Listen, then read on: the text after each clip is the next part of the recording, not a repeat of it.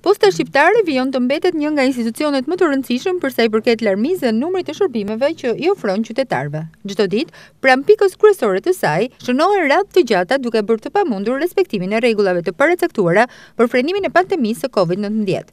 Para ditën e sotme ne realizuam një vëzhgim me kamerën tonë për të kuptuar se çfarë ndodh pranë këtij institucioni. Pamjet nuk ka nevojë për koment.